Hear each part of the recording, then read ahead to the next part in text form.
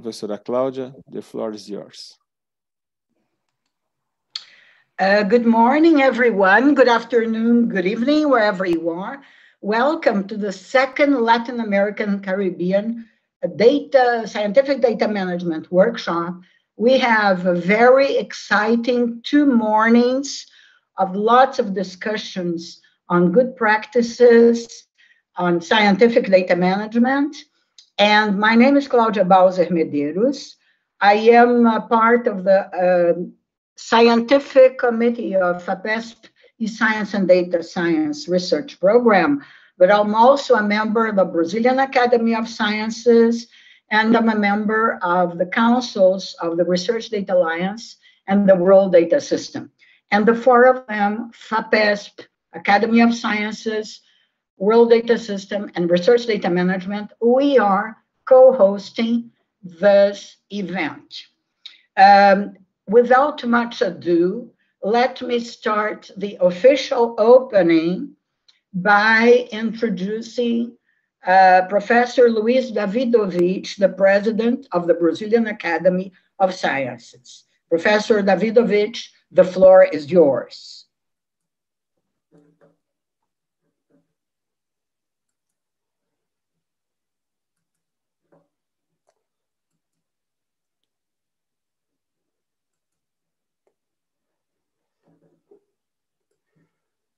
Hello, good morning, good afternoon, good evening. First of all, I would like to greet all the participants of this fantastic workshop in the name of Professor Cláudia Bauser Medeiros, and also in the name of Professor Helena Nader, Vice President of the Brazilian Academy of Sciences, who will be attending this session representing the board of the Brazilian Academy of Sciences, since unfortunately I'll have to leave after this opening session. I have another commitment. It is a honor for the Brazilian Academy of Sciences to be one of the organizers of the second Latin American Caribbean workshop on scientific data management, together with the World Data System, the São Paulo Research Foundation, FAPESP, and the Research Data Alliance.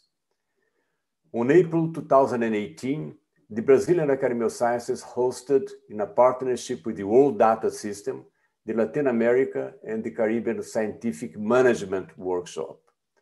This event brought together more than 150 participants, being these researchers members of the World Data System Scientific Committee, representatives of the Research Data Alliance, and policymaking and funding institutions. As a result of the workshop, the Brazilian Academy of Sciences established a working group to elaborate norms and guidelines on the treatment of open data for science and technology in Brazil. Then in August 2020, this working group launched the document Open Data and Scientific Data Management, Challenges for Brazilian Science. The working group is now working on a new document focusing on open science to be launched in 2021. In parallel, the Brazilian Academy of Sciences actively participated in the draft of the UNESCO recommendation on open science. Professor Cláudia Bauser Medeiros, who chairs the Brazilian Academy of Sciences working group, also chaired the Inter-Academy Panel working group, responsible for drafting the IAP response to UNESCO's request for input into their recommendations on open science. Professor Medeiros has been a champion in this area, helping increase the awareness of the scientific community on the challenges of open science. Her contribution is not limited only to Brazil, as she has been serving as a member of the Scientific Committee of the World Data System since April 2020. Thank you very much, Cláudia, for your excellent work. I wish you all a productive and fruitful discussion on this theme, which is, of course, of fundamental importance for the world nowadays. Thank you very much. Thank you, Luis, for your very, very kind words and advertisement. And I'm very glad that you could tell us a little bit more about the Academy's deep involvement in the data sharing as a scientific endeavor. And now I'd like to invite Hilary Henneho, Secretary General of the Research Data Alliance, to tell us a little bit about it, and welcome all of you. Thank you very much, Claudia. So I hope you can all hear me well, and I will talk a little bit more about the Research Data Alliance afterwards. But now I would like to join Professor Davidovich in welcoming you all here. We believe there's a huge number of people connected to the event, and it's a true honor and pleasure to be here with you all, virtually, unfortunately, but still together nonetheless.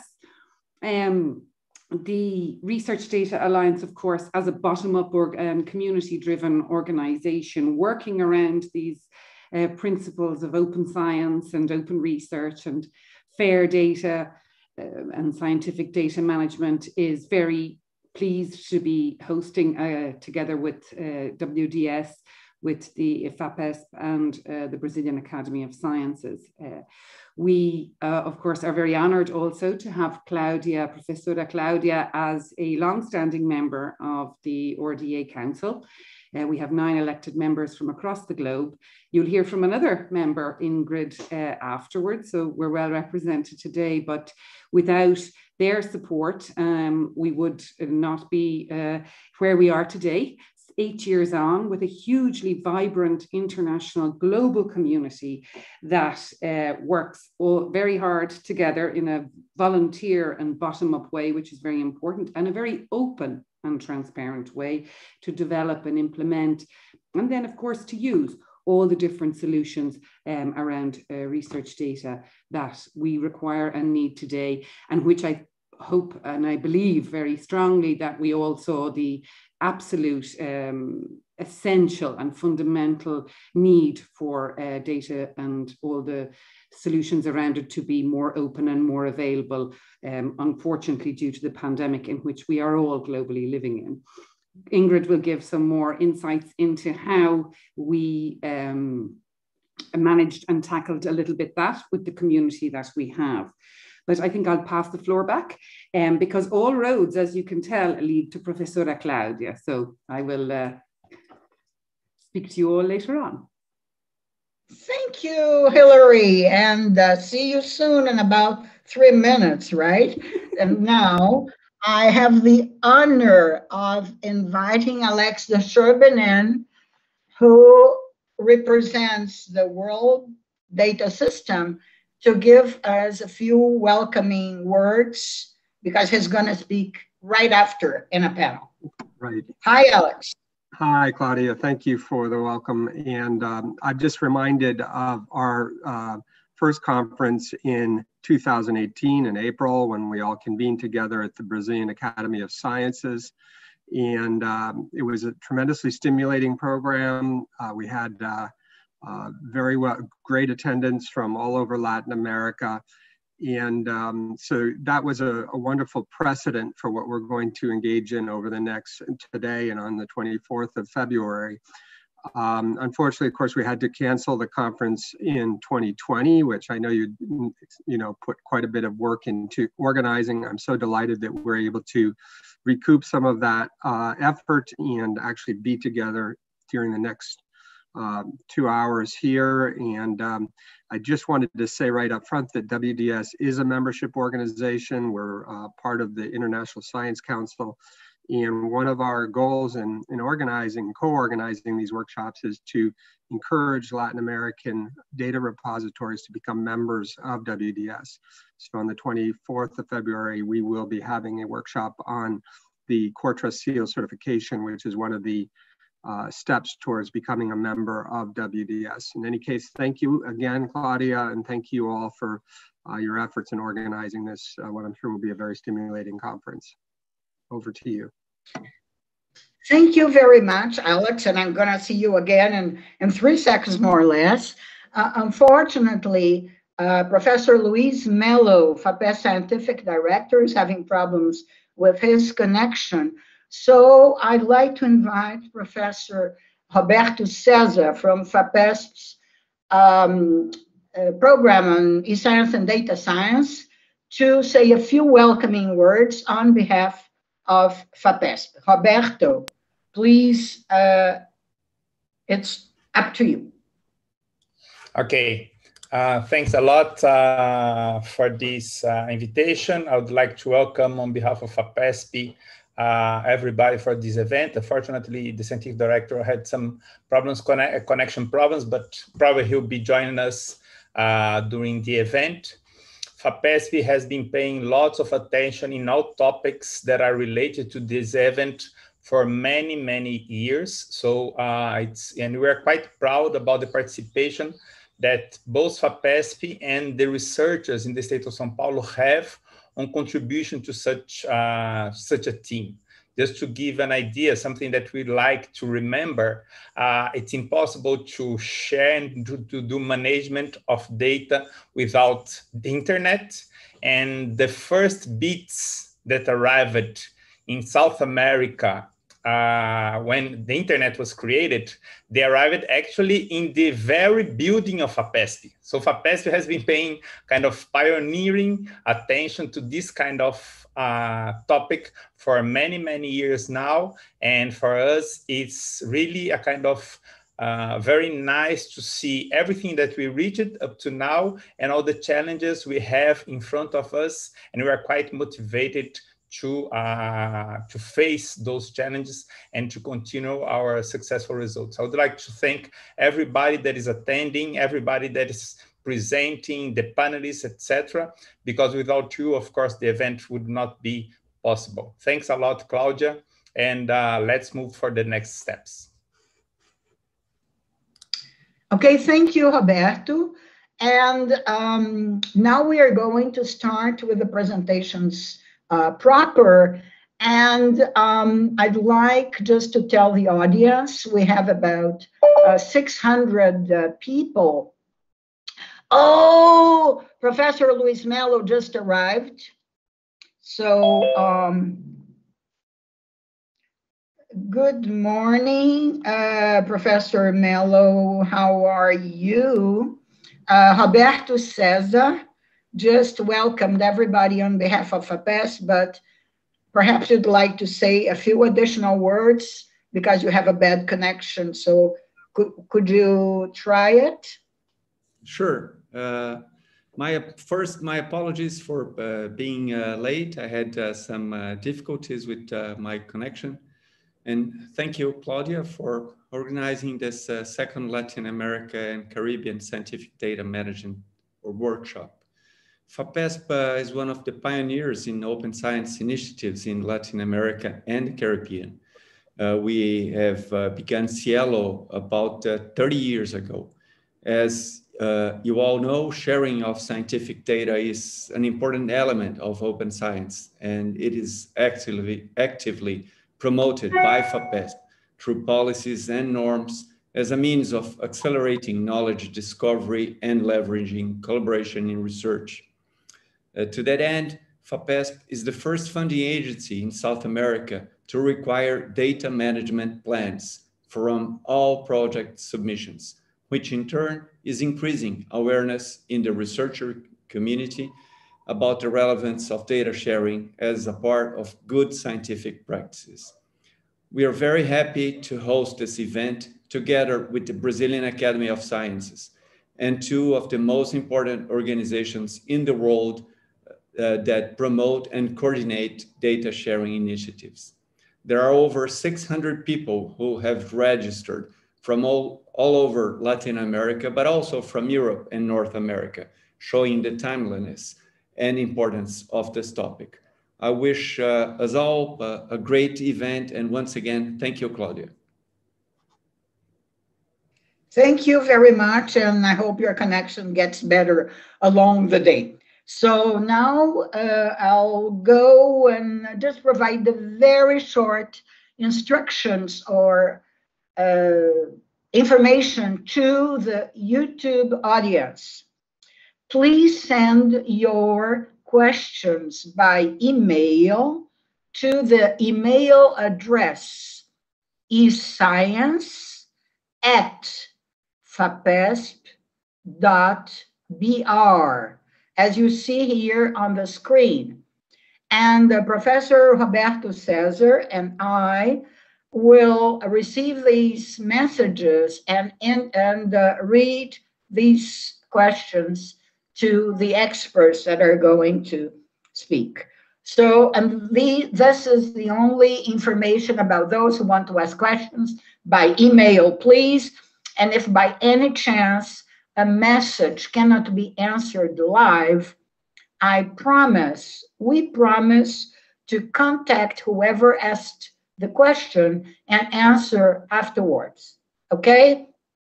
No question will remain unanswered. And so let's now go to the first panel, in which Hilary Hanaho and Alex de Charbonnin are going to give very brief overviews of RDA and WDS. And they are brief because we're going to learn much more of RDA and WDS today and also on the 24th, which is the second half of this workshop. So Hilary, back to you to tell us lots of exciting things about RDA. Thank you, Claudia. Something doesn't want to go on my screen. Okay, as you said, very brief, very brief. So I will keep it as brief as I can. Right. So as I said before, the Research Data Alliance was set up in 2013, launched, and with a very grand and ambitious vision of researchers and innovators openly sharing and reusing data across technologies and disciplines and countries, to address the grand challenges of society. So, that you could share and reuse data anytime, anywhere, using any technology in the world. So very ambitious, but a very pragmatic mission to accompany that vision of building the social and the technical bridges to enable that. So you think about the little bricks to make the bridges and all the infrastructure that goes around it. We do everything that the Research Data Alliance does, and we have a huge community of over 11,000 data practitioners and domain experts across the globe. So I think you can truly say RDA is global, with 146 countries represented. But every choice that we make from a strategic perspective, but also all the work that the community itself does, is based on these fundamental principles of openness, of consensus, that everything is inclusive, that there's harmonization, that it is community driven and non-profit and technology neutral. So basically everything that is done, every activity that RDA produces, all the outputs that are done by the community are fully available and done with this spirit, which is very important. And very quickly, how is that done? Well, we have three main mechanisms. I won't go into the details, but working groups are very specific. They produce, if you like, deliverables. We call them recommendations in RDA, but they're very concrete outputs. They can be standards, they can be tools, they can be code, they can be APIs, things like that. And they have a short timeline. Then there are interest groups, which work on much bigger, if you like, activities, broader discussion areas, and often set up working groups to deal and to find the actual specific solution that is being tackled. But they also produce some very important guidelines and best practices and things as well. And then now we have from this year a new grouping, which are communities of practice, which are much, much broader, rather large, if you like, collaborative groups looking around domain and disciplinary areas. And I think this is really how the community works. Anyone comes along, they get involved, you join RDA and you get involved in one of these and follow the activities of these groups. I want to give you one pragmatic example. Ingrid will talk about the COVID activity, which was quite significant, but a very good example of how the Research Data Alliance works across disciplines within domains and things like that is the agricultural data. It's also close to the heart of Brazil as well, because it's one of the drivers of the agricultural data interest group in RDA is actually based in Brazil. But they set up right at the very beginning of RDA and have now over 260 members. And the concept here is that they represent all the stakeholders in managing data for both food and agricultural research, and and innovation, of course, to try and produce and aggregate that are consuming data. And it's a forum for sharing these experiences and providing visibility to the research and the work in those two areas of food and agricultural data. And of course, a space for networking and offering the community an opportunity to exchange, learn from each other, but also, as I said before, to create specific working groups. And very quickly, we have three examples. Of course, all of this is available on the RDA website. But just to give you a sort of a sample of the type of outputs that come into from these activities, so one of them is an output, as we would call it, for 39 hints to facilitate the use of semantics for data on agriculture, or the wheat data interoperability guidelines. And then a lovely story that I often tell is how RDA, many of the outputs from the agricultural data, supported the open science policy that was implemented in the French National Research Agency for agricultural data. So, and as you can see, the interest group on agricultural data is supported and driven as well by GODAN, FAO, and Syngenta, and many other large stakeholders. So that's just one example, if you like, of how the community gets together and works in RDA. And it's very easy to join. As I said, we've almost 11,500 members. Now, registration is free, joining is free, and is open to all, as long as you abide by and adhere to our guiding principles, of course. There is actually an area for the community in Brazil, and if you are a member, you can join that up. So I'm sure the slides will be shared afterwards and you can connect to it, but it might be useful because, of course, we try also to facilitate things in local languages and not just in English, unfortunately. And how does the community work? Well, of course, we've always been a virtual organization, but we did have wonderful 6 monthly meetings, plenary meetings, working meetings. Sadly, we were not able to gather in Costa Rica in November last year, so we ran an online event, and we will continue with our new virtual trend in Edinburgh next year, and that's an opportunity to get involved, join the meetings, join the groups, and see what RDA does and contribute to it, of course. I'm just finishing now, but of course, Alex, who will speak after me from the World Data System, RDA and the World Data System have a long-standing and wonderful collaboration. And one of the things of the many things we collaborate on is the organization of a very, very large event called International Data Week. This will be our 3rd edition, and we hope it will take place in Seoul in November. But if we're not able to do physical meeting, of course, it will be fully virtual, and we will have a hybrid possibility anyway if there is a physical event. So these are great opportunities to get involved in RDA and to participate. And it's a very welcoming and open community. And I think I'd like to say that RDA is, we do contribute significantly. Well, the community does. I'm very proud to be able to represent this community, and they do all the work to achieving the open science and the open research vision in a very generous way. It does, of course, reduce the duplication of efforts, and it offers and generates this open and available community-based solutions and best practices, which are fundamental that we share and so others can reuse and implement. Of course, there's also the network aspect. So we said social and technical bridges. There's a huge social aspect to RDA, and that continues virtually online. So there's a very large pool of data practitioners there working and willing to share and interact. And it is recognized as one of the international, multi-stakeholder, multidisciplinary cohort enabling global fair data. And as I said, it's a volunteer and bottom-up effort, which synchronizes very, very well with many other organizations, but particularly with WDS. So with that, I will pass the floor back to Professora Claudia, and then Alex, I'm sure, will tell us more about WDS. So, obrigado. Obrigada, Hillary, and I hope that everybody at the end of this event will run away and become a member of RDA after you're convincing us that this is great and wonderful, and it helps science throughout the world.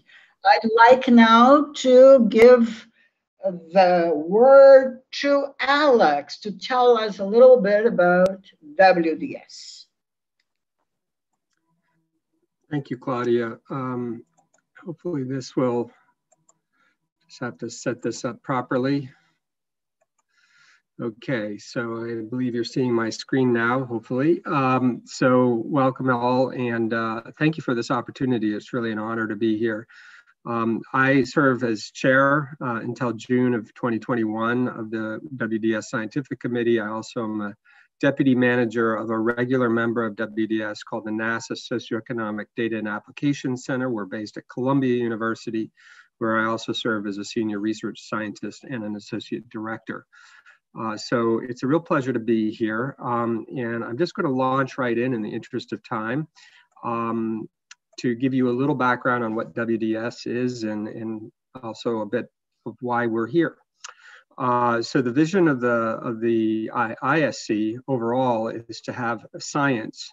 So I think I mentioned in my introduction earlier that WDS is an operational arm of the International Science Council, which used to be called ICSU.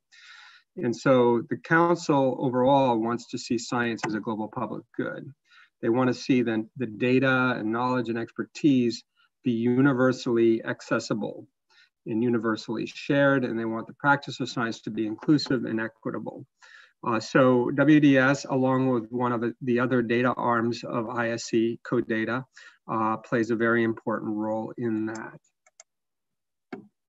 So our goals as WDS are to fulfill part of that mandate that ISC has, which is to ensure universal and equitable access to quality assured scientific data.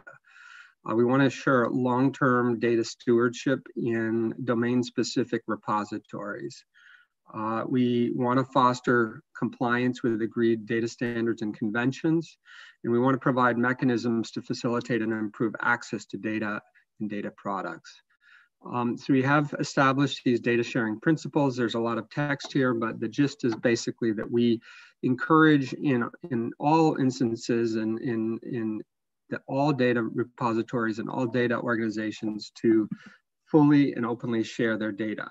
Now we understand that there are circumstances under which sharing of data is not possible because of either ethical reasons or perhaps because of legal reasons. But in all other instances, we encourage open and fully free access to data. Data should not be sold unless there is a requirement for cost recovery. And that should be, a minimal amount of fees, if any at all, and should be available with minimal time delay. Obviously, in the era of the internet, these issues are becoming less and less of a problem, but there are some parts of the world still where data are, let's say, a commodity and considered to be valuable and therefore charged for. We want to basically ensure that data are authentic, high quality, and that the data have high integrity. And so part of the purpose of WDS is to certify repositories that basically adhere to certain minimum standards. And we'll be talking more about that in a moment. And data should be labeled sensitive or restricted only with the appropriate justification. Our strategic goals up until 2023, we've recently been through a strategic planning process to sort of update this plan. But for now, I think I'll just stick with what's in this document, which is a focus on trust and on quality of open scientific data services, nurturing disciplinary and multidisciplinary scientific data service communities, and making trusted data services an integral part of the international collaborative scientific research program, along with RDA and other groups that are out there working in a similar domain. I'll be talking a little bit more about our ITO, or International Technology Office, in a moment, and they're really at the forefront of many of these efforts. We have a very distinguished group of scientists and data stewards on our scientific committee. In fact, I'll just mention that we'll be soon calling for new membership. So you need to be nominated by an organization that's a member of ISC. And so be aware of that and sign up for our newsletters and check our website in case you're interested in becoming potentially a member of the scientific committee. So we have an international program office, Rory Edmonds, who's on this at this conference now in Japan, quite late in the evening on his time, is our executive director of that international program office. They coordinate all operations of WDS. They're responsible for implementing the decisions that we take as a scientific committee. And they organize, he and his team organizes the biannual meetings and WDS events, and he performs many outreach and promotional activities at conferences around the world. Of course, it's largely pre-COVID, but of course now a lot of those events are taking place online. We recently had a members forum in September, which was very successful and engaged quite a number of our members. Currently, it's hosted, the IPO is hosted by NICT in Japan. That is until the end of March this year. We're very pleased to announce that Oak Ridge National Laboratories and the University of Tennessee's Oak Ridge Institute, so this is a jointly sponsored institute at, it's administratively part of the University of Tennessee in Knoxville, has been chosen to be the new IPO host as of April 1st, 2021. And we're in the process of signing an MOU with ORI. The International Technology Office has as its primary goal to contribute to the global research data infrastructure. I will be describing in a bit more detail some of its actual work program. Karen Payne is its director, and it's based at Ocean Networks Canada at the University of Victoria. One of the things that Karen has been working on very much, along with some of our scientific committee members, is to develop a harvestable metadata services. You'll notice that at the bottom there's some Spanish text for those of you who are Spanish speakers. I know that most of you on the line are probably Portuguese speakers, but you can make that out. And we have a working group that's directed by Alicia Urquidi Diaz, who will be happy to answer any questions you have on harvestable metadata. These are metadata that can then be brought into DataCite and other aggregators. We're working with our members on schema.org, which is a mechanism for marking up your metadata in a way that makes them more accessible to Google's dataset search. Some of you may have already tried that dataset search. There's a sense that just as people search for flights and search for the scholarly literature on Google, that more and more people will be searching for data through Google's dataset search tool. And so we're preparing our members for that so that their data show up in Google dataset searches. We're also working with RDA on this Global Open Research Commons benchmarking working group. And Karen, along with Mark Leggett, are co-chairs of that effort as a working group. I believe, yes, it's a working group of RDA. Hillary already explained how those working groups function, and we again welcome people to join that effort. The focus for our members in what we encourage our members to sort of be characterized by is that they essentially have strong performance in the areas of capture and storage of data, curation, long-term preservation, discovery, access, and retrieval of data, aggregation, analysis, or visualization, services, and associated legal frameworks. So this is what we look to our members to perform. And we currently have 86 regular members who have been certified by the Core Trust Seal certification. We are providing a training for that certification on the 24th of February. I'll come to that in a moment.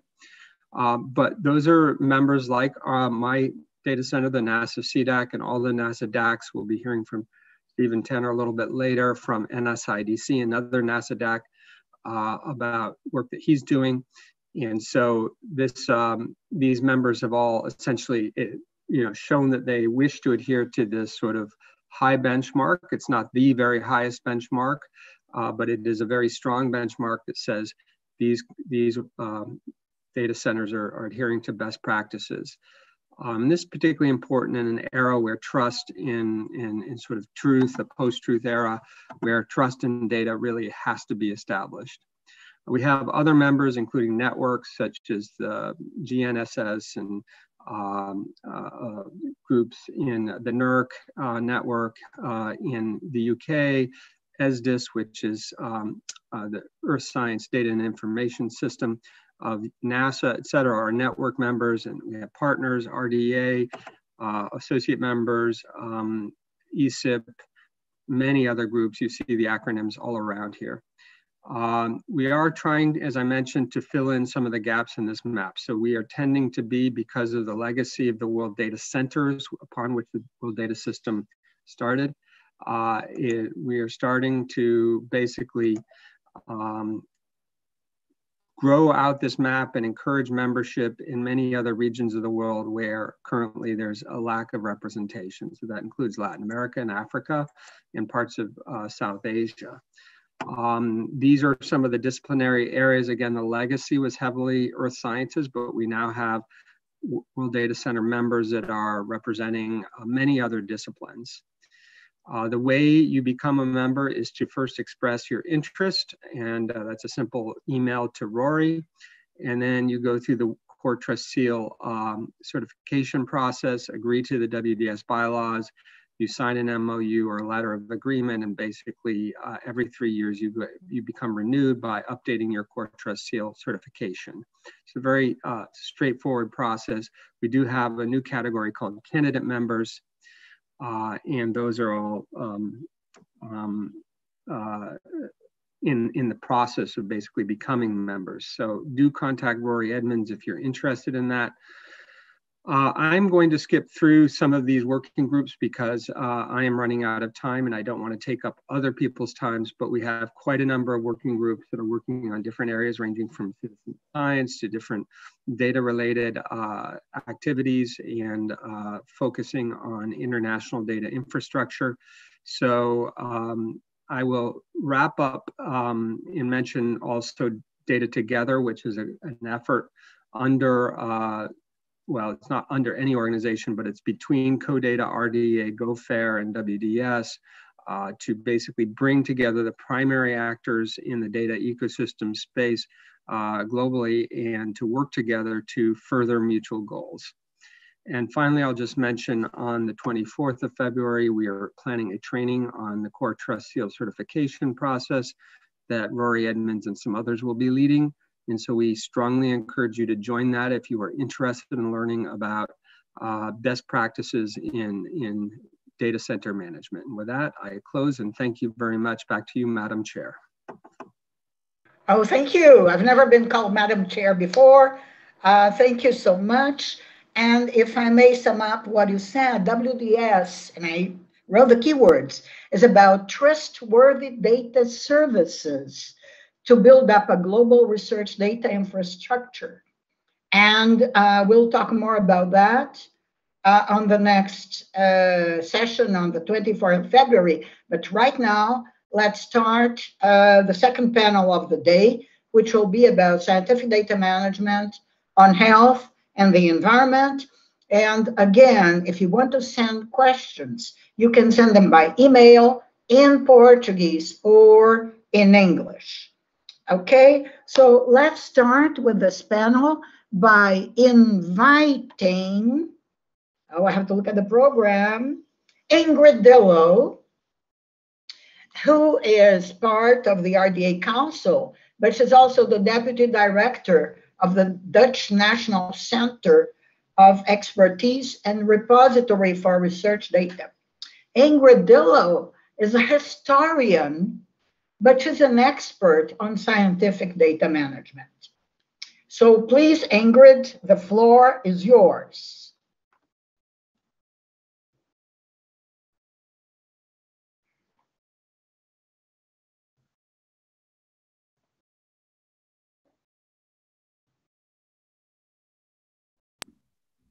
And don't forget your microphone. And can you see my screen?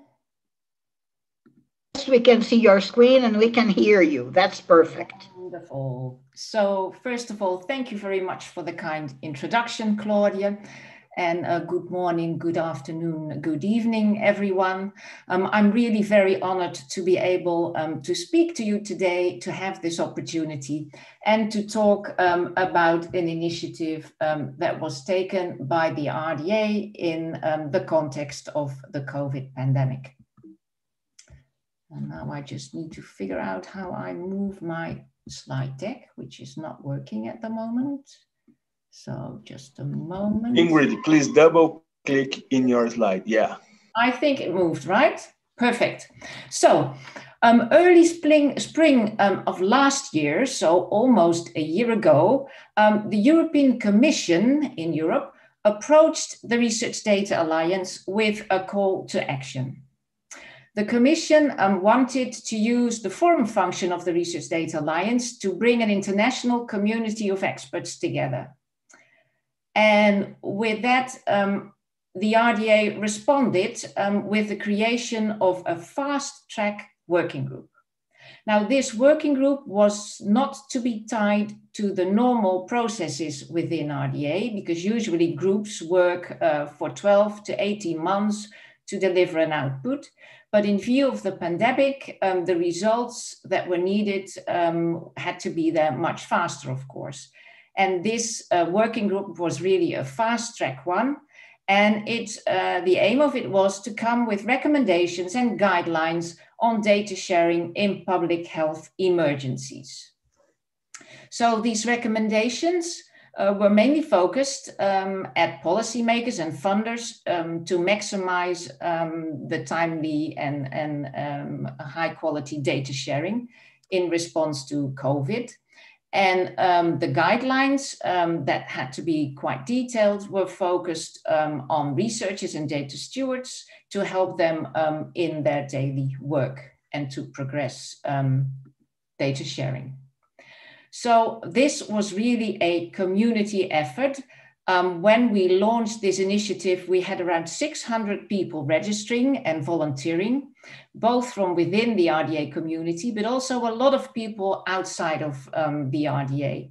And in the end of those 600 people, around 160 really became active contributors to the documents that we produced. And there were experts in different fields that moderated the different subgroups, and I'll get to that. But we had even wider engagement because we also tried to organize weekly webinars open for everybody. And we also had continuous requests for comments open on the different versions of documents. And all of this was very much according to the guiding principles of RDA, of openness, of inclusiveness, a community-drivenness, and consensus building. So I said 600 participants, so that was a really large community. And of course, that community also had a lot of experience and expertise. And that provided for us an excellent opportunity to turn this in a really collaborative and cross-disciplinary effort. So we defined 4 different research areas that we looked at: clinical data, omics, epidemiology, and social sciences. And we also defined 4 more cross-cutting important themes: community participation, research software, indigenous data guidelines, and legal and ethical considerations, which are of course also very important in the context of data sharing in health. The actual work was done in many different teams. So for all of those research areas and cross-cutting themes, we had teams working and that were led by moderators with a lot of expert experience in that particular field. But next to those, there were also teams to take care of visualizations of the editing of all the materials. There was a team that created a Zotero library that documented all the underlying resources, etc. So all in all, we did this work in 3 months. And that 3 months saw continuous sprints and consultations and different releases of the recommendations and guidelines. And in the end, we had a document of over 140 pages of recommendations and guidelines. And on this slide, you see a couple of references. So next to those recommendations and guidelines, we also had other outputs like an infographic, the library that I mentioned, and a couple of navigation tools to go through the materials. And we also created a policy brief for funders with a specific focus on those recommendations that are really relevant for that stakeholder group.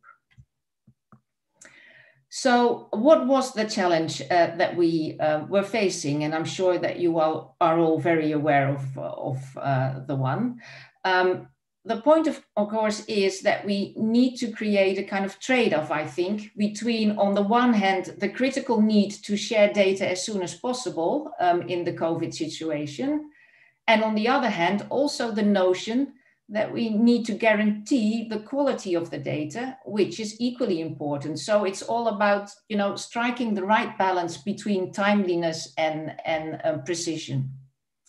And next to that, we also know that the massive research response to COVID also, of course, challenges the interoperability of the data, not only over the different disciplines that are critical to solve these issues, but also between countries, between different infrastructures.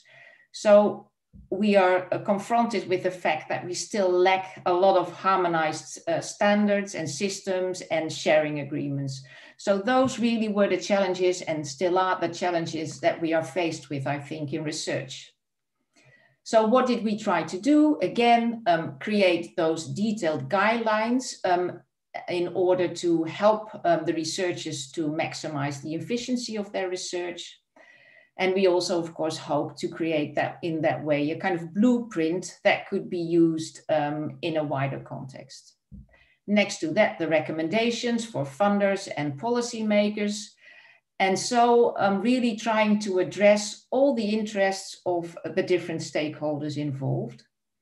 And we hope that this also, of course, will contribute to the more global effort that is currently undertaken by many organizations to raise the bar for data sharing. So here you see an overview of the 10 key recommendations from the report. And you will see, if you maybe have time later on to really go through the slides, that those recommendations are not only relevant for data sharing, I think, in public health emergencies like we are experiencing now. They have a much wider relevance. So for example, the recommendation to use data management plans, or a recommendation about the use of trustworthy digital repositories, or the encouragement to make your data as openly available as possible as a kind of default.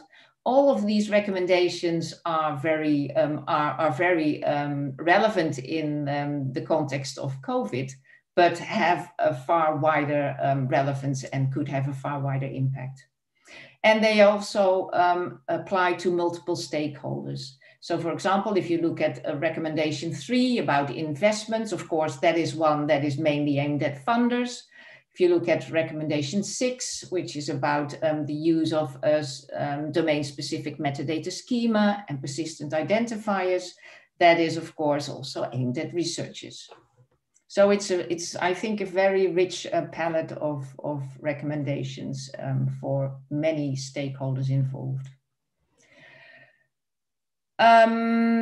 If you look at the level of granularity of the guidelines, they really differ from the recommendations. The guidelines are meant for researchers and they need to be therefore very detailed and also very practical. So I'd like to give you one example from the omics field. If you talk about securing the long-term preservation of data and the future accessibility of data, the suggestion, the recommendation for funders and policymakers says that they need to promote the use of trustworthy data repositories, full stop.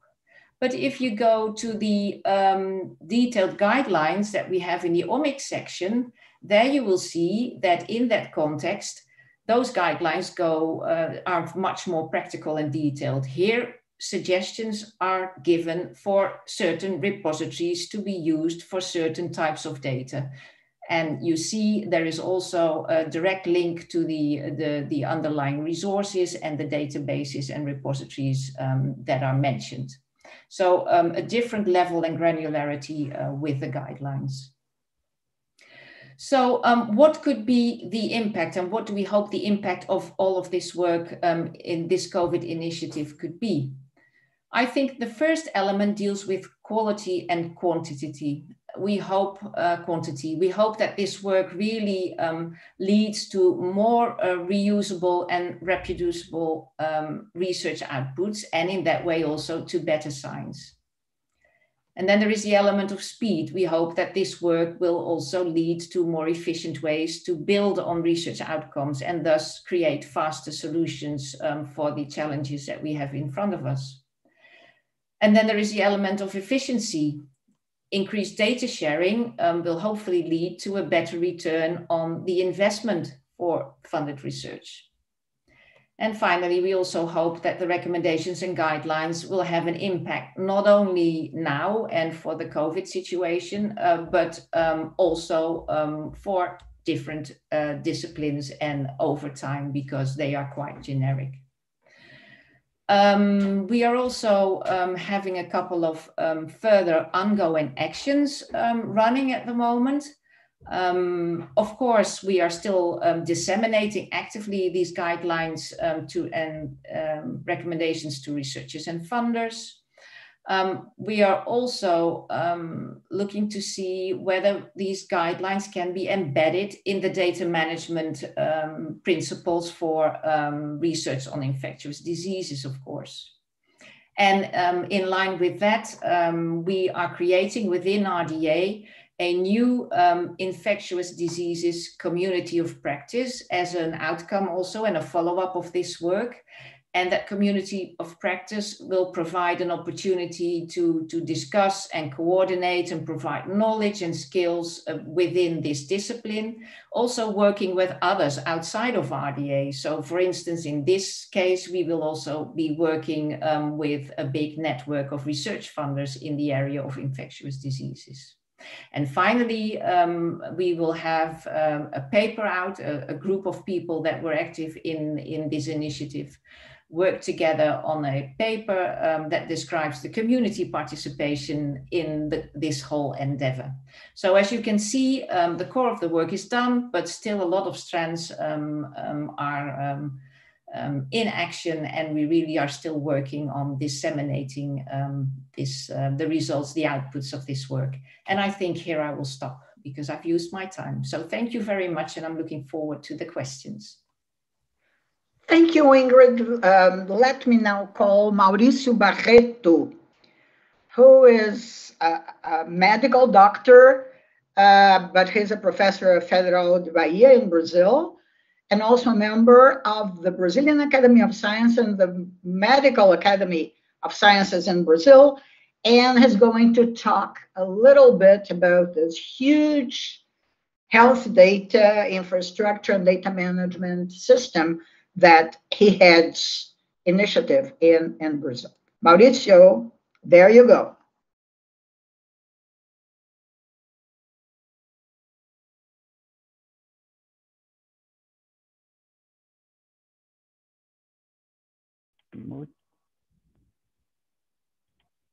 Okay, sorry, I pressed a lot of buttons here too. Okay, are you sharing my presentation, Claudia? Yes, that's perfect. Thank Okay. you. Thank you very much.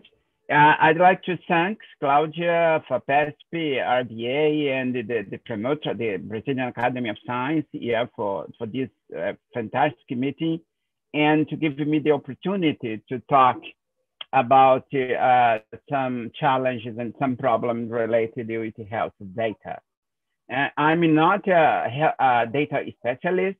I'm a doctor, a medical doctor, an epidemiologist, and do research in epidemiology. But in the past few years, I've been involved in using the large Brazilian data set, to try to reproduce and produce epidemiological knowledge, that it could be shared with the Brazilian society and internationally. And in this process, you have accumulated a lot of questions and how to use this data, health data, the difficulty, the challenge, and some of the challenges are very general. I think a lot of colleagues that came before me have put some of these big challenges, but there is other challenges, specific for health, that the previous speaker have in some way introduced this idea that I'd like to develop a bit further. Then when you work with this large data set in health, you have a lot of different problems, that is common from different areas of data management, and certainly you can share this experience with different disciplines and different common development in different areas.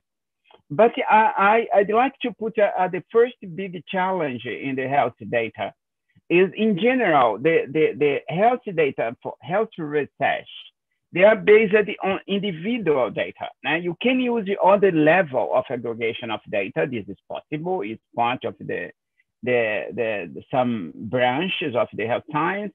But in general, they are individual data, data on the individual. And when you talk about the existence of data about the individuals, these data are fragmented, extremely fragmented, in different silos, and even the health data of our person nowadays, it exists in different silos, in different institutions, in different databases, that to advance in terms of research, first big challenge is to integrate this data around each individual. This idea was very well conceived in a document from the National Academy of Science of the United States a few years ago, and this design was published in this publication. That you have different levels of data that need to be integrated. This is the big challenge. Then this generates a lot of specific challenges that in health research you need to confront, to advance steps. And I'd like to stress the idea of the data handling in general, and the challenge on data management, access, quality, query, data sharing, etc. But there is a point that is on data privacy. Then this data privacy is central in all the system that change completely, the relationship with other discipline that use data without privacy concern, And then, given the privacy concern, the health researcher using this data needed to confront with the legal question. Then is a big issue now. The legal is not an easy question. For any doing that. Because you need to be inside the legal framework. Not to be illegal. What you're doing. And the ethical frame. Historically, the health research is very well controlled by an ethical process. And then now in use of data, you mix a bit of ethical and a bit of legal concern. And then there is now in different countries, different legal structure, legal frames, laws, and regulations that give the frame where you need to stay when using data. Then these take a lot of limitation. A first limitation is concerned with data linkage. If you integrate this data around the individual, you need to link this data. And then you have a lot of problems because to link the data, you have to identify the individual in some step. Now you need to know this person have all the data or several different data linked to this individual. Then this is a big challenge. The process of linkage that you need to identify the point. Limitation in data sharing. You saw in this pandemic, the current pandemic, that all the time that big crisis come, there is this make it clear how you need to advance in this question of data sharing. When you think on data go out of a country, a healthy data, this is a huge problem, because the data cannot flow as other types of data. Then this is a big issue that have been internationally discussed, but it's not yet, it's far from being overcome. And this creating a lot of limitation on data access, given the control mechanism that need to be developed. They need to create a special mechanism to control the data, and this sure need management, more complex infrastructure, and resources, that is not common in other areas. Then only regarding the legal frame, I only can sit here, to people who work in data know well the General Data Protection Regulation from Europe that have been a kind of reference, international reference in personal data use, and it's very important for everyone.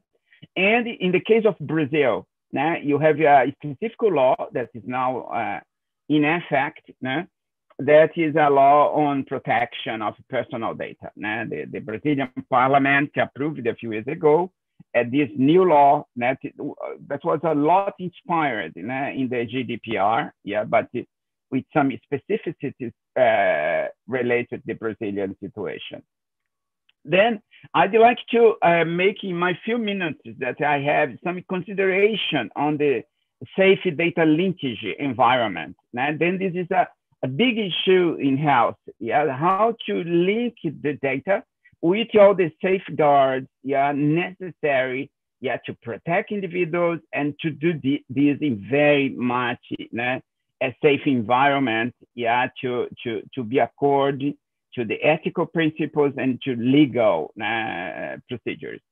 Then I refer to this paper that was published a few years ago that summarized a bit of this process, that you have different stages, the data access approval, you need a lot of approvals on each set of data to be connected or to be linked in the process. The data, each of these databases need to be accepted, the session of the database by the provider or the owner of the database, the ethical approvals, and to be according to the legal frame that are you based on.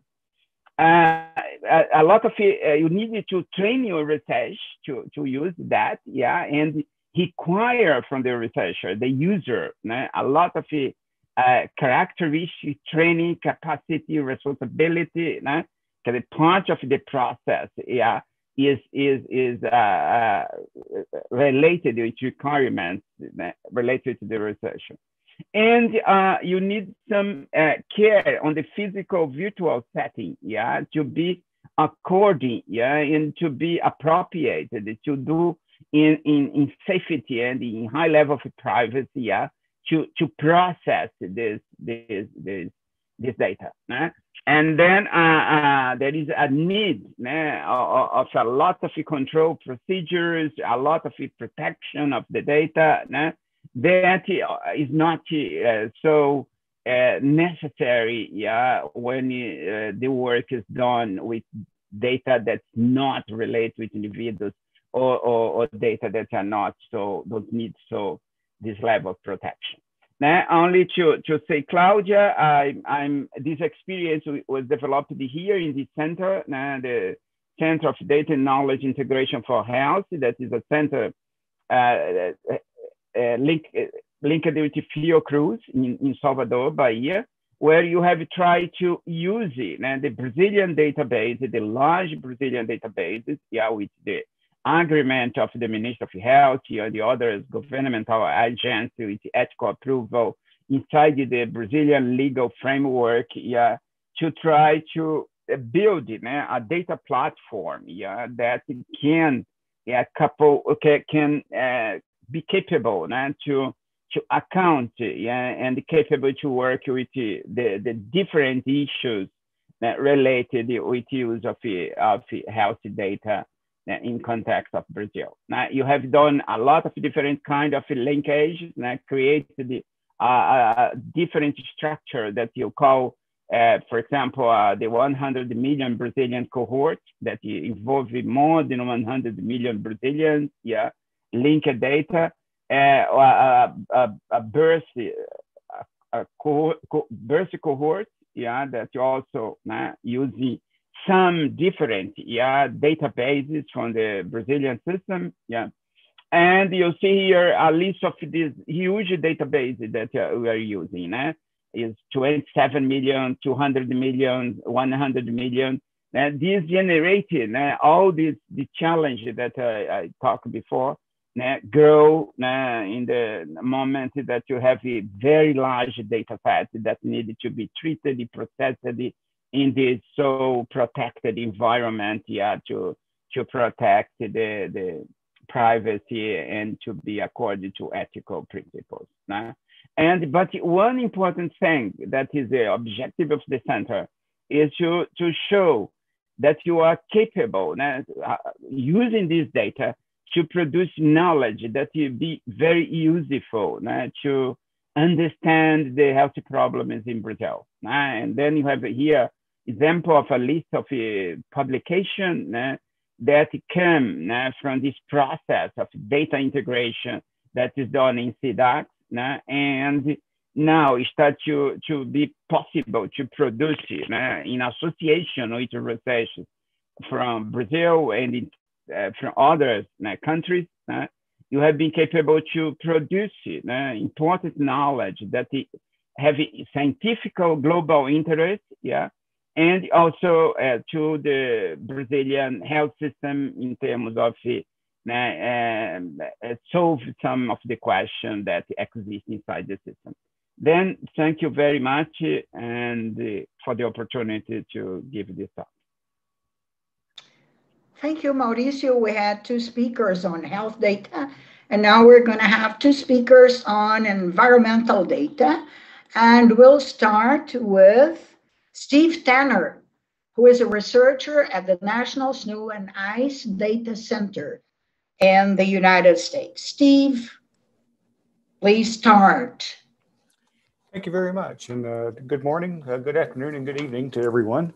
My name is Steve Tanner. I am with NASA's National Snow and Ice Data Center Distributed Active Archive Center, the NASA NSIDC DAC. And I know that's a lot of acronyms, but the acronyms are important because they mean something, especially relative to data sharing and data use. NASA itself, as we all know, collects a wealth of information globally, environmental information primarily. And almost all of that data, they are required to make available to the public. It's basically built into the infrastructure of how data is collected for NASA. And they make all of the data that's publicly available free and open access to everyone that wants it. There are strict timelines for when a principal investigator collects data and when they have to make it available if it's funded by NASA.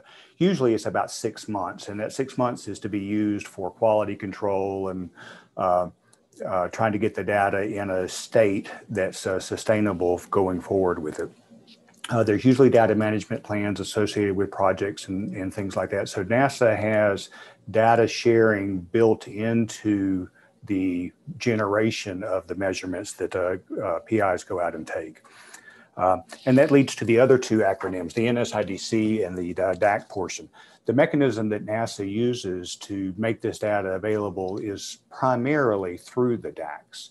NSIDC being one of them. Alex had mentioned the other one up at Columbia. There's about a dozen or so different DACs around that NASA supports. Each one typically concentrates on a specific area. Sorry, could you please tell us what DACs means? Yeah, so DAC is the acronym for the Distributed Active Archive Center.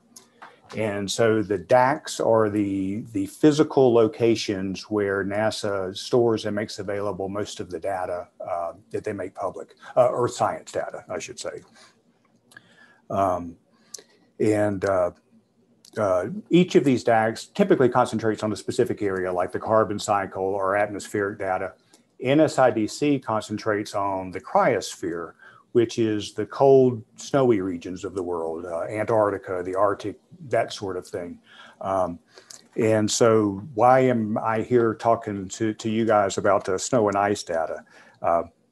Well, it's because the data has a wider range of uses than is the primary focus might have yielded. So for example, NASA launched a satellite in 2018 called ICE Satellite 2, ICESat-2, and it's a polar orbiting satellite that's primarily looking at sea ice and land ice in the Arctic and the Antarctic. But it's a satellite. And so it's going over the entire Earth. And while it's going over the rest of it, it's collecting data around there too. And so we host that data as well. And so all of that data is available to you. So relative to ICESat-2, what does that mean? What is ICESat-2 and what is the data that they're gathering? Well, ICESat-2 is a LiDAR laser-based altimeter. And what that means is it's shooting photons down at the Earth and then measuring how long it takes the photon to come back up to the satellite. What that allows you to do is very precisely measure the height of whatever you're passing over. Again, the focus for ICESat-2 was measuring the height of the ice, but it also measures the height of trees, buildings, water, and there is some penetration capabilities of the photons into water so that you can actually get some bathymetry data, meaning the surfaces underneath the water. So if you're a coastal nation or if you have a lot of inland waterways, there's a lot of data here that can be useful to you. Or if you have forest and agriculture areas, the tree canopy height information could be quite useful to you. So, so that kind of thing is what ICESat-2 is making available. And again, NASA concentrates on making all of this data publicly available to the world. So far, ICESat-2 was launched in 2018. We have about 93 different countries that are coming in and using the data thus far. And one of the keys with ICESat-2 in particular is it passes over the exact same orbits every 91 days. So that means it's gathering data over your area of interest 4 times a year or once a season. So that means that 4 times a year, every season, you can see what the heights are around you of your agriculture, your water, everything else that is passing over. And it's all available and you can come and get it and it's free. And so how, you might ask, does NASA set up and try to work on this data sharing capabilities? And there are a number of user interfaces and a lot of metadata that typically gets gathered when NASA is trying to make data public and available. One of the primary search tools that they have available is a search tool called Earth Data Search. And this is a search mechanism that lets you look for all of NASA's Earth data holdings at all of the DACs. So it's a good way to get a blanket look at all of the data available. Alex had mentioned Oak Ridge. There's data at Oak Ridge. There's data at Columbia. There's data at all of the DACs across the United States. Now, if you come to NSIDC in particular, looking for data like ISAT2, each data product has a landing page available publicly on the web where we provide you with all of the information we know about that particular data product. So we have user guides associated with it. We often have what's called an algorithm theoretical basis document, which is a document that the principal investigator themselves wrote about how they collected the data, how they produced the data, the formats of it, and how you might use the data. There's temporal and spatial filters for filtering out the pieces that you want. There's a lot of information on the landing pages to help you find the data that you want and how to use that data. In addition to that, if you already know the data that you want to come and get, there are APIs available. These are programmatic means to come in and get the data so that you can write your computer programs, your scripting, those sorts of things to come in and automate getting the data. I had mentioned with ISAT2, it's passing over the same area every 4 times a year, every 91 days. You might want to set up a program that constantly goes in and gathers the data up as it's coming in periodically like that. We also curate a suite of Python Jupyter notebooks and a GitHub repository of code that people outside of NSIDC have generated. So these are researchers that have developed code for using the data that we feel like might be useful to the wider community. And so we're curating notebooks in a GitHub repository for that kind of information. And if you guys have developed such code and stuff, bring it to us and let us know about it. And we may want to make it available as well. So we have the landing pages, we have the search mechanisms, we have the programmatic access to the data. We have all of these capabilities to get the data. But what happens if you still have questions? You're trying to use this data and you're still not quite getting it. So all of the DACs, but NSIDC, the DAC that I am at, has a user services staff that's set up specifically to help you work with the data, to help you use the data and to answer questions that you have. And if you stump them, if they can't answer your question, at NSIDC, we have a research staff, we have a science team, and the user services guys will go and ask the science team. And if they can't answer it, we will reach out to the principal investigators or the mission project office itself and try to get your questions answered. So everyone that I just mentioned, the user services, the PIs, the project office, they all want you to use this data. It's important for them to use it, and for selfish reasons. If you use, for example, ISAT2 data and get a lot of use out of it, they'll let us launch ISAT3. And so we have a vested interest in you guys coming and getting that. And in addition to using the data, NASA is also trying to do a lot of outreach with researchers. So the co-author on this presentation is Sabrina Delgado Arias, is responsible for a program called the Early Adopter Program for using ISAT2 data. And she has gone out across the world making presentations on the data and trying to get users, researchers interested or understanding what they can use the data for. And so we had an example of that in our paper that Professor Rodrigo Paiva out of Brazil had done, looking at using ISAT2 data to look at the bathymetry in rivers there. And so that's just an example of the type of activity that goes on there.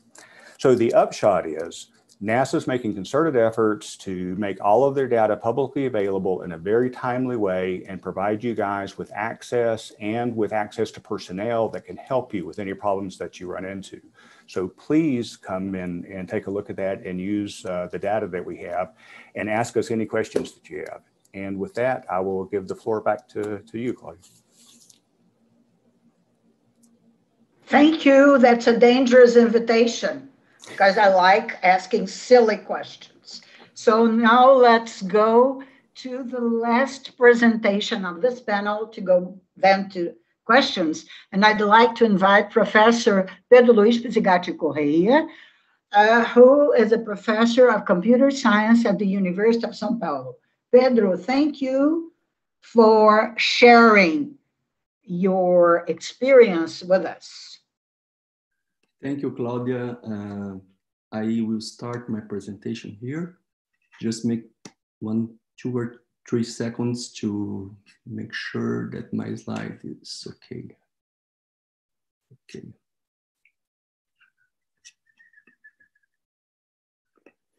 Slide here, just a moment.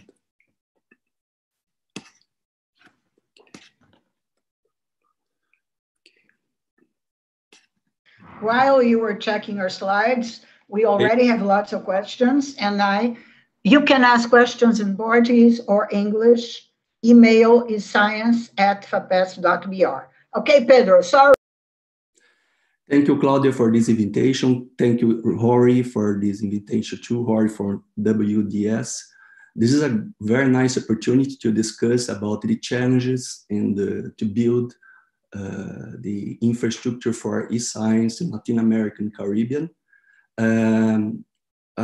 My area is computer science, but I would like to talk about the challenges that you have faced with the project that you are involved here.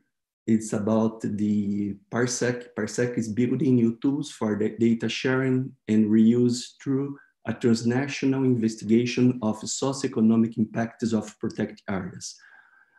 So the Parsec project is the main objective of Parsec project is to reuse data. We are considered to reuse data. We are working to predict of socioeconomic outcomes of natural protected areas on rural communities using a novel combination of satellite imagery and artificial intelligence.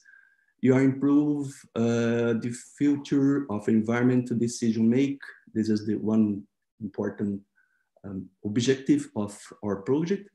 And you are increase the number of citations of data sets and better attributes than to the data creators. So this project is, this is the main objective of this project.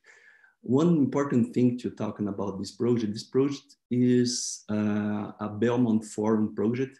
Belmont Forum project is a forum of funders, science funders, national science funders in the world. And this project has this mission to build these objectives. So this project has 2 strands. One strand is related with the synthesis. The synthesis is related to build this model. And another strand is related with data science strand. We are working to develop best practices. We are going to develop some tools to support data reuse infrastructure. So the countries that are participant countries in this project is Brazil by FAPESP, France by ANR, Japan with JST, and United States with National Science Foundation. So you have partners from NSI from Australia and BGS from UK. And this project has some organization associated with collaboration with DataCite, ORCID, EZIP, RDA, EDI, WDS, AST, JWP, and TNC. So let's talk about the challenges and when you're talking about synthesis. This project has some very restricted. We are using data, And we are combining data from socioeconomic data and satellite imaging. So one first challenge that we have in this project is related with reproducibility. Reproducibility in some strategic papers, for example, since in the last papers you have some problems to, for example, from acquire images from satellite images, from Google images. So there is some lack related with scripts. There's no, sometimes you don't have scripts available for reproduce these papers. This is one important thing that I would like to talk about. The reproducibility is a really problem that you have yet. Another, when you're talking about this project, in the synthesis project, we are another challenge in this project is related with data. We are working with, we are reusing data, a different data set we are working this project. For example, we are working with satellite images, we are working with images and with socioeconomic data. They are input for our models and we are creating predictive socioeconomic indicators. So the first challenge that we have is the integration of this data. There are some challenges related with granularity of the image with the socioeconomic data. For socioeconomic data, for example, part of this data will have get from local socioeconomic data, like Brazil. We have a census. The census is almost 10 years, and they'll have some problems with the the integration, considering with the granularity and time space problem with integration. What kind of data that we have? For input data, we are using ground truth data. We are using local surveys, like in Brazil, you are using, for example, data from IBGE, Brazilian Institute for Geography, and you are using satellite images. And the output is global graded socioeconomic information, and this is our main output. For the global socioeconomic data, we are using some global database that aggregated some national data sets. For example, we are using DHS and the data from USAID. So this data, there's no restriction for academic research, and we can download it, and but there is no DOI to reference this data. There's no digital object identifier to reference this data. This is the same challenge that we are working with, for example, for IBGE data, for example, or local survey. For satellite images, we are working with Google. We are using ImageNet. So we have different sources. So there are some challenges related with usability, challenges related with this database is not free. So this is the one challenge that we have when access satellite images. One output important of our project, we are deploy a grid map with socioeconomic indicators close to protect areas. So this is one important output of our project.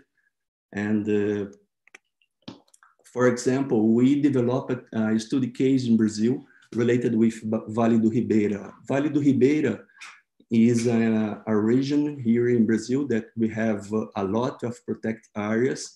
It's a very studied area here. Most in project in FAPESP are related with this area. This area is a they have a lot, they have some challenges related with socioeconomic challenges in this area. So this is important area to study. So here, for example, we developed the same methodology just to in the beginning of the project. So we produce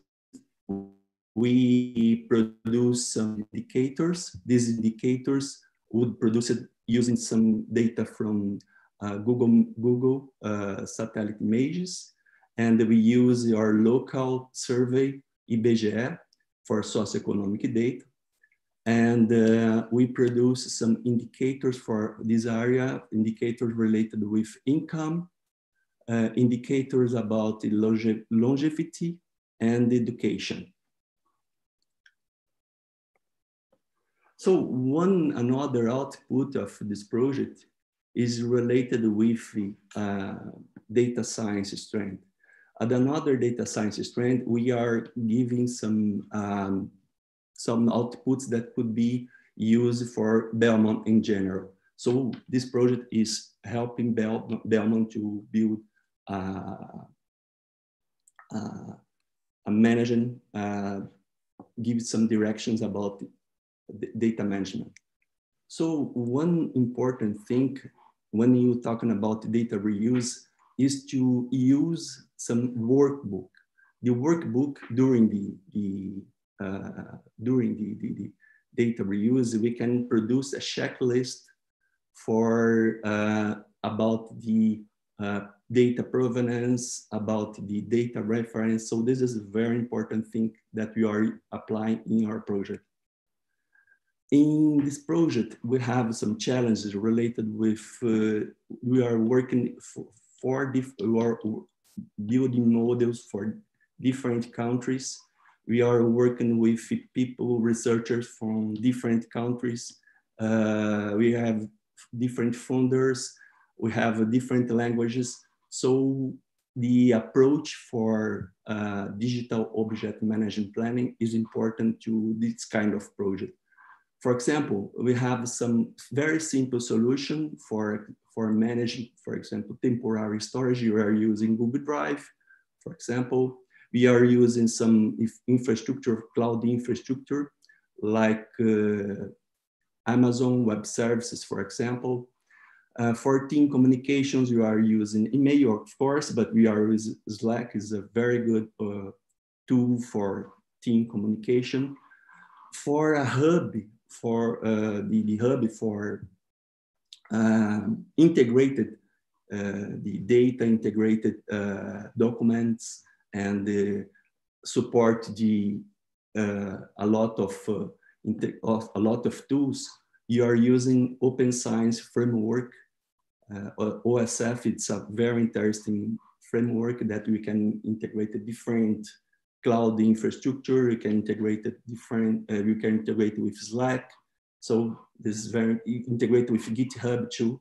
So this is a very interesting hub that you are using in your project. For data preservation, you are using a repository for environmental data initiative. This is a data repository that you are deploy our data, or grid that you are producing, socioeconomic grid that you are producing in your project.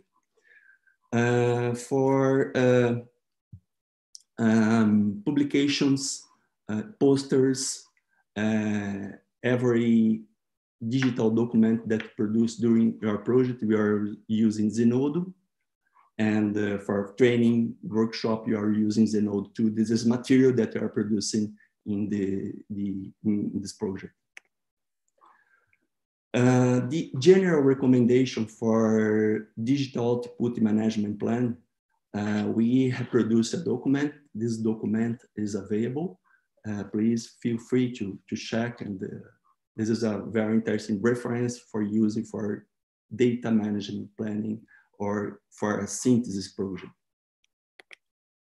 So special thanks for the team, Brazilian team, Professor Katia, Jean-Pierre from INPE, Gianetti, this is our postdoc in this project, Solange from Cielo, and people from Exalc, We have some support of researchers from IBGE too. Thank you, Nadia and Miguel.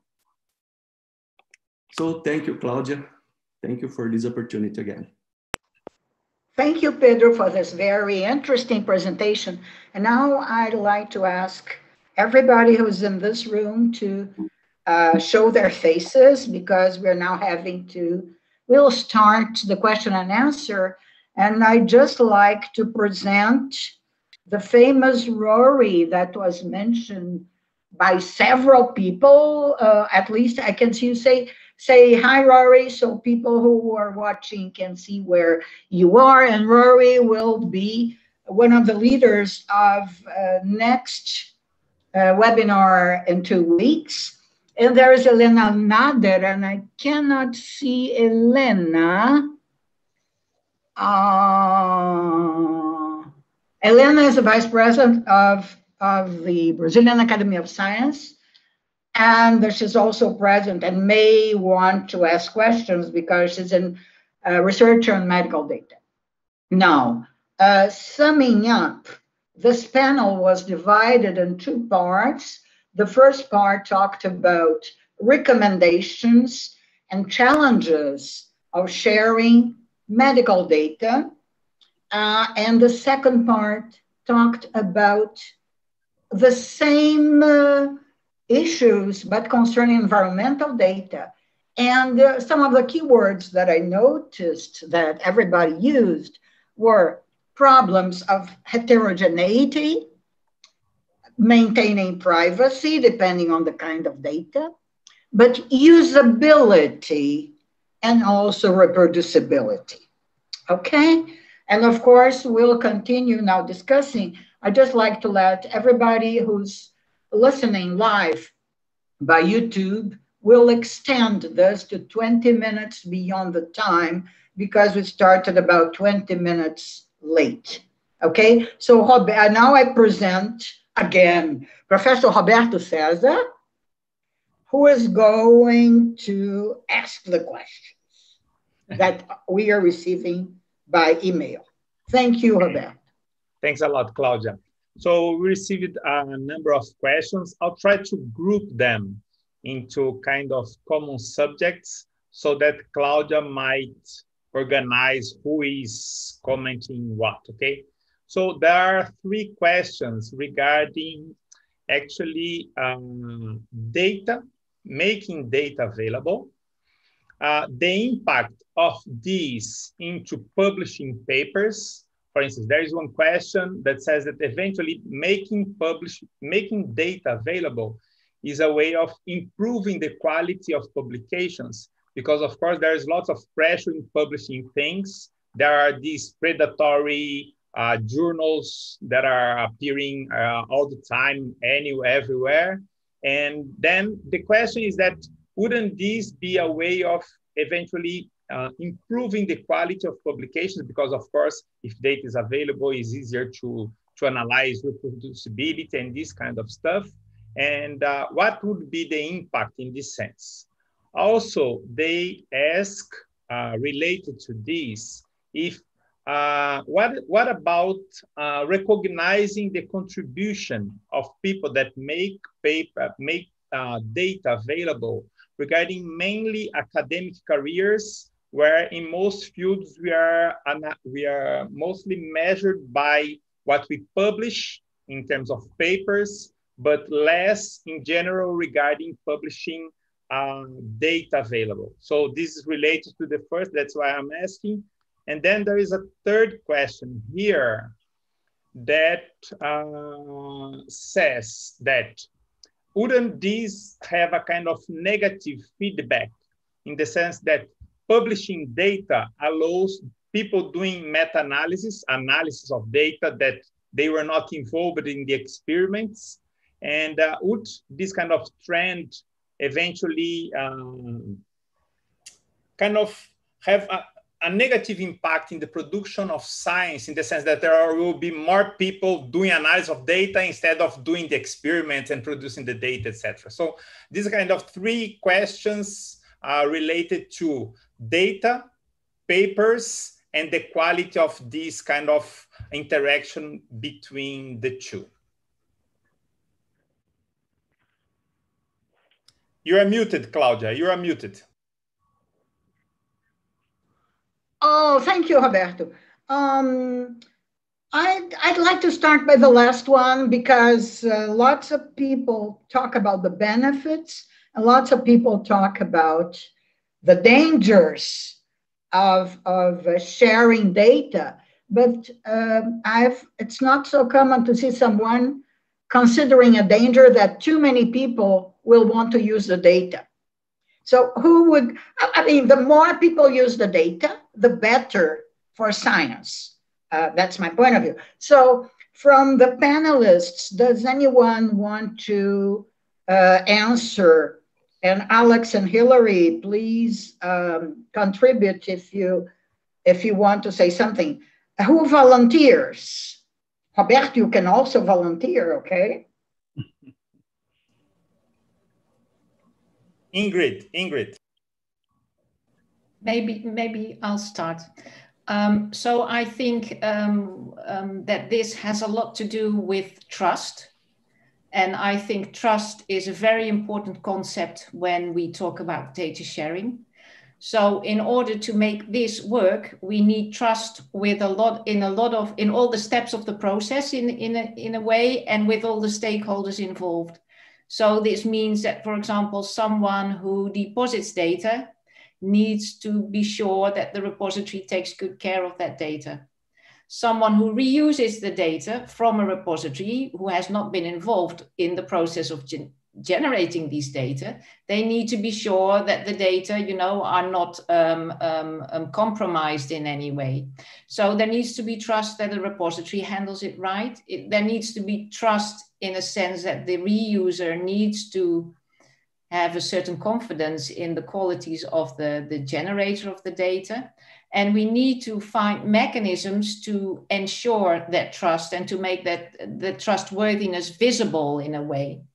So this has to do, with training researchers also in the area of scientific integrity, in making sure that we have requirements with which we can test the repositories that hold the data.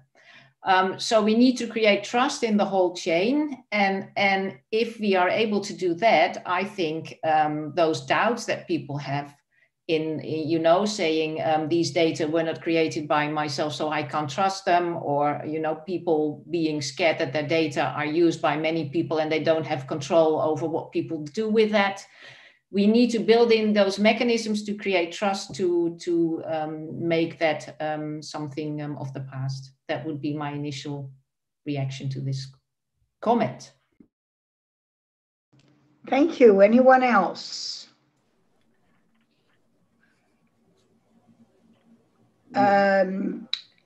Yeah. Okay. Yeah. Go ahead, Mauricio. I'm sorry. It's just I cannot see everything at the same time. Yeah.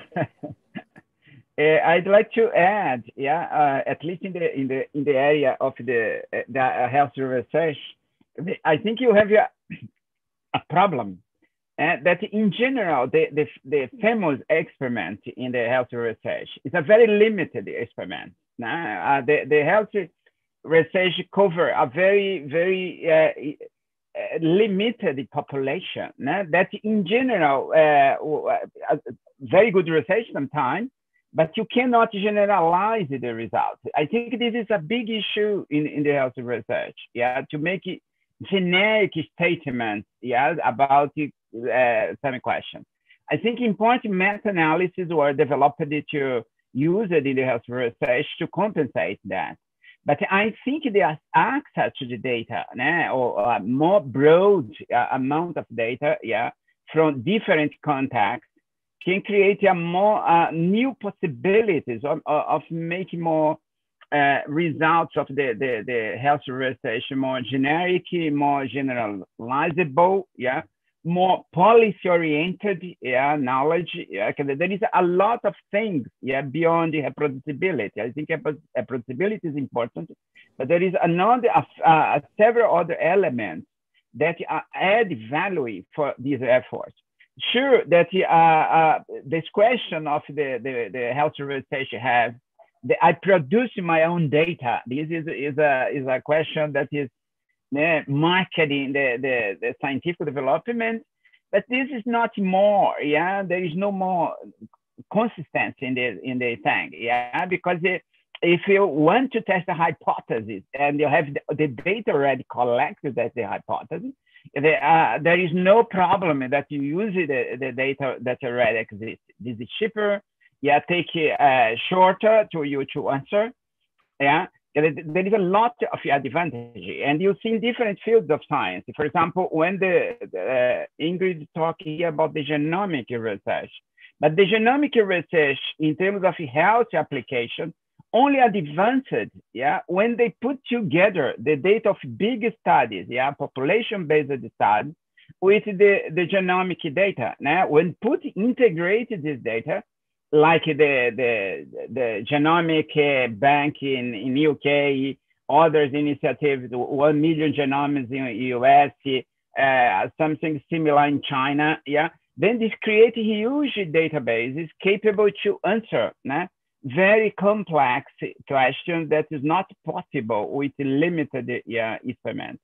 Then I think there is a lot of advantage that make the use of data, healthy data, on the benefit of the society. And I'd like to stress that it's not on benefit of the researcher, it's benefit of the society, of the individuals, of improve policy-oriented knowledge. Yeah, then this, I think, an important point in my view, yeah, to stress the value of this kind of use and the use of this large database. Thank you, Mauricio. And you also answered a little bit of the first question on publications and so on. Steve, could you try to answer all the questions, if you can, like a little bit of each, on advantages of publication together with data? Sure. Benefit one's career, okay? Sure. Thank you.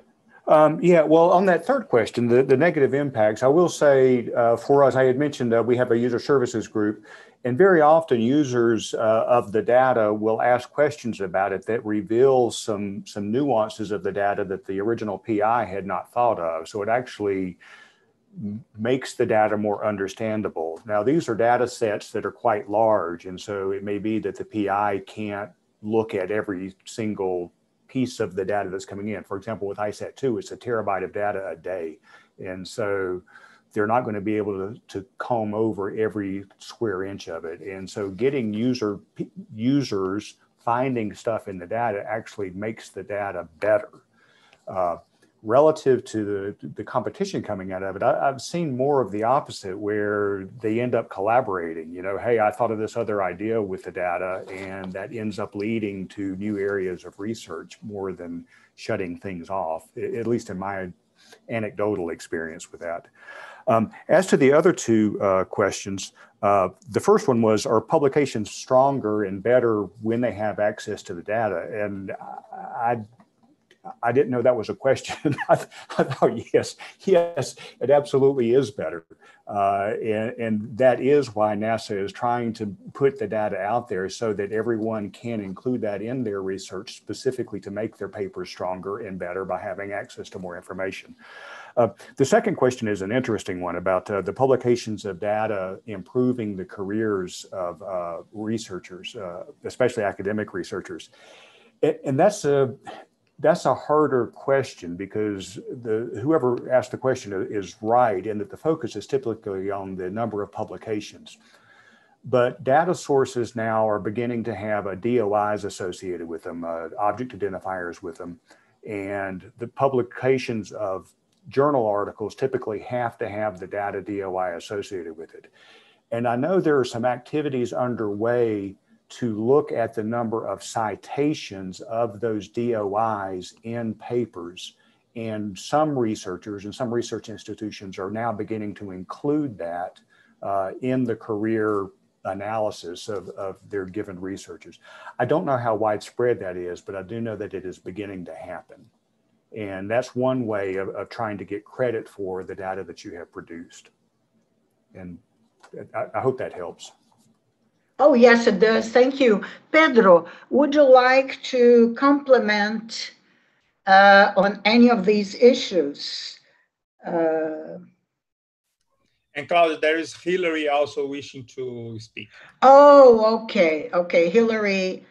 But I'll ask Pedro first because I'm the moderator and Hillary is outside the panel. So I'm sorry, Hillary. Pedro, would you like to compliment, and then Hillary will compliment? I just would like to complement the discussion about the dataset citation. I think it's important to consider the institutions could recognize it, the dataset productions. For example, the universities, for example, they could consider this is very important for researchers to consider to publish data. This is a very important thing. Yes, I think another very interesting thing that the DataCite is improving the tools. So we have a lot of statistics about the data set reused. So it's interesting to that we have a lot of progress in this area. So I think it's we have a good, now you have a good infrastructure for DataCite. So for the data set citation. So I think this is one thing that I'd like to add. Thank you, Claudia. Thank you, Hillary. I'm sorry, I did not see your hand. Please go ahead. It's fine, Claudia. I wanted to go back to the point about the recognition aspect, the second question.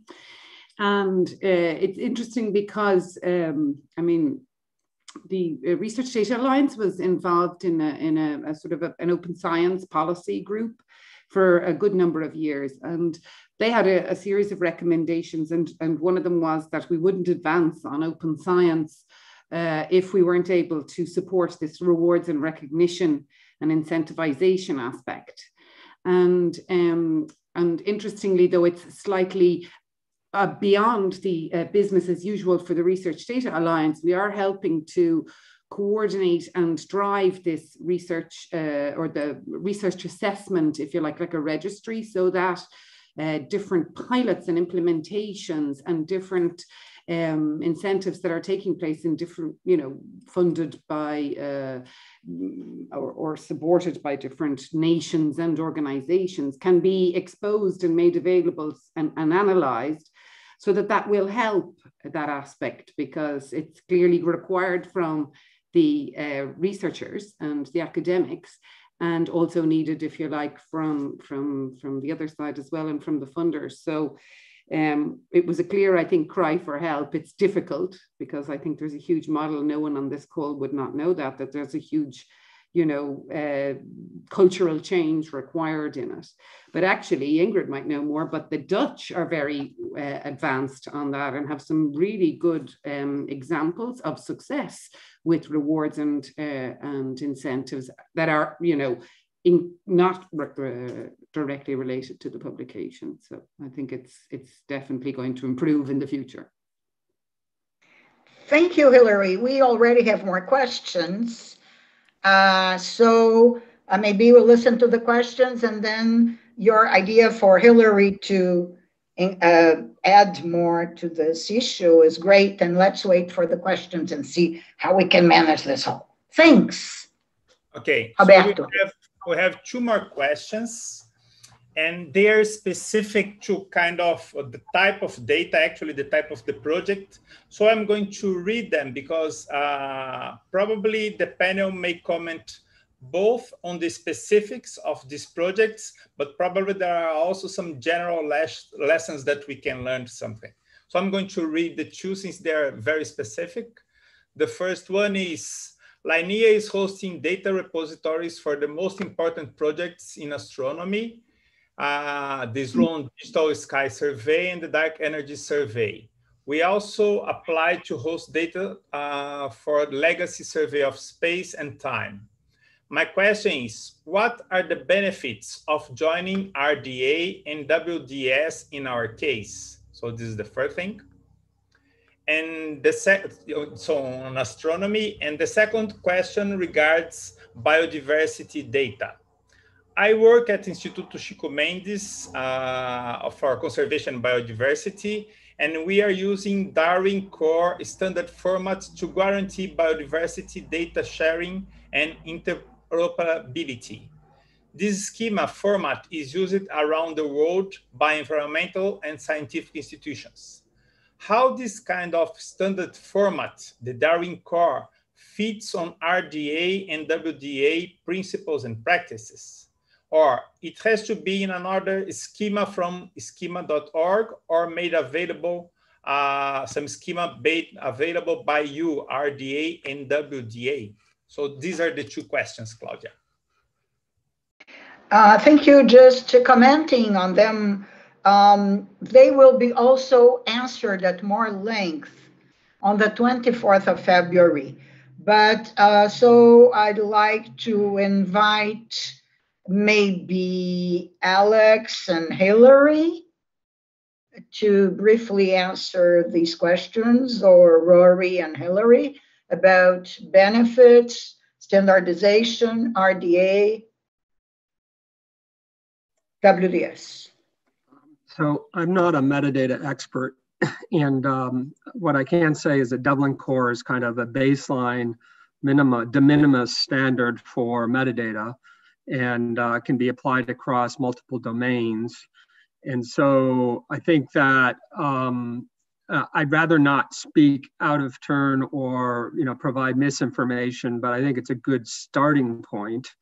And then you may want to get into some domain-specific metadata standards, for instance, for spatial data, ISO 19115 or the FGDC standards are good standards to use. I'm sure there's other domain-specific standards that would be appropriate. And then, of course, from there, the schema.org is essentially marking up metadata in a way that it can be readily searched using the Google search tool. So what I can do, and I highly recommend, is that you get in touch with Rory or myself. If Rory, I don't know how we can communicate our email addresses on this service, on the webinar, but if it's possible to communicate that to the participants, they should feel free to contact me or Rory, and we can definitely engage Karen Payne, the director of our International Technology Office, to answer a lot of these questions in more depth. Over to you, Claudia. Thank you. And Hillary, would you like, but you did not answer what's the advantages, what's in it for me to join RDA, or in this, the specific question was from the astronomy group and Linnea, okay, so why, not RDA, WDS, okay? Why would their repository join WDS? I'm happy for Rory. Since Rory, you haven't had an opportunity to talk, why don't you just respond briefly, if you don't mind, to that question? Why would an astronomy data center wish to join WDS? Okay, yes, I'm happy to do so. So I will freely admit that I am not fully au fait with Linnea, so I sincerely apologize for that.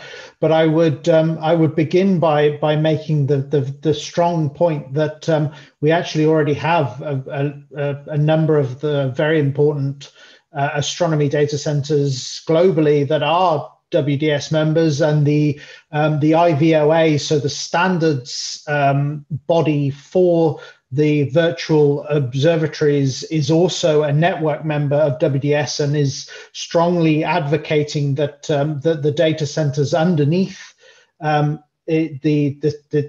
standards body do become regular members of WDS. So I think there's immediately a domain kind of a push that this is something that is useful and important to astronomy repositories.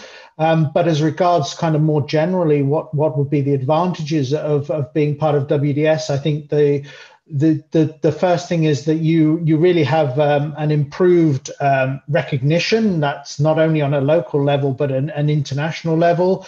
You can heighten your profile. I mean, WDS is under the International Science Council, which is the largest non-governmental scientific organization in the world. And so from this, you get an increased visibility and engagement because you'd be more involved in the projects under ISC. There is some proof that this can improve your funding prospects as well, and also your kind of recognition within your own host organization that you're obviously in part of something bigger and more important. We've helped by being part of WDS, we're facilitating interactions, data exchange, which might not be possible otherwise. You're really being more connected with the international community. You're really showing your commitment to open science. So you're showing your adherence to our data sharing principles that were briefly shown by Alex. You're promoting your organization as a trustworthy data repository by going through the Core Trust Seal. You're improving your potential performance and agility because I am so sorry to interrupt you. Okay, yes. but this is all going to be seen also on the 24th. Somewhat, maybe. Oh yeah, but we are getting more questions. So if you don't mind, yeah, and we still need Hillary. There's myriad reasons. Yes, there's billions of reasons. I'm so sorry. You're talking from Japan. It's like 2 a.m. in Japan or whatever. So Hillary, would you like to, or maybe Ingrid, on these RDA advantages? They are already pretty clear, but what about this metadata interoperability, which is, by the way, my area of research? Okay, but I don't want to answer. Okay, well, we'll let Ingrid answer that. Will we? Now I'm really getting scared, Claudia, the expert. So maybe. Oh no, Ingrid, please also mention the benefits for research. I want to say something about the metadata, because I think to the person asking this question, because I think you know, on the one hand, we have very rich metadata schema, metadata standards for certain domains, like, for example, coming from the social sciences and humanities, I think of DDI, but for a lot of domains, there are specific metadata standards. Next to that, we have a couple of more generic metadata standards now. So you have the Dublin Core, I think that's the eldest. We have DCAT, we have schema.org, we have DataCite. So these are more generic metadata schema, which have the advantage, of course, that they make it possible to share data and to integrate data over different disciplines, infrastructures, countries, etc. So it's a kind of a trade-off, you could say. It's good to use those core generic standards so that you can bring different data together. But, you know, if you have, for example, a social sciences data set, using the DDI metadata schema creates more richness and provides lots more information. So you always need to think about why you are using which metadata standard. And repositories where you deposit your data can help you, a researcher, with choosing the right metadata schema, I think. Within RDA, there are several groups working in the area of metadata. So also from that perspective, it might be very interesting for people to have a look at the work that's being done there. So I think, you know, RDA is all about building bridges and creating ways to make sure that we overcome technical barriers and social barriers.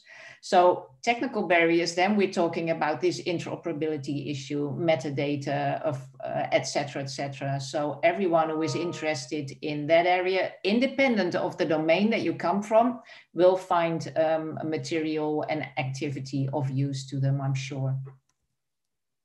And maybe Hillary has to add something, wants to add something to that. Just to complement, she mentioned how you kind of give the benefit in the Netherlands for sharing data, how this can advance someone's career. Would you have examples or? Well, our national funder, NWO, is quite far in designing policies to make sure that researchers get credit not only for the publications, but their academic career is also measured by other elements. So all the outputs that you produce in your research, be it code, software, be it a beautiful data set. So our funder is recognizing the importance of that. And now we also have discussion with the research performing institutes to see how we can incorporate those elements also in the regular, how do you call that, appraisals of the discussions of researchers. So it really adds to their academic career. But it's a tough process because, you know, these wheels turn slowly. But I think we are already at the point that everyone acknowledges the importance of it. And now we're on our way to effectively implement that in the policies of all the stakeholders involved. Thank you.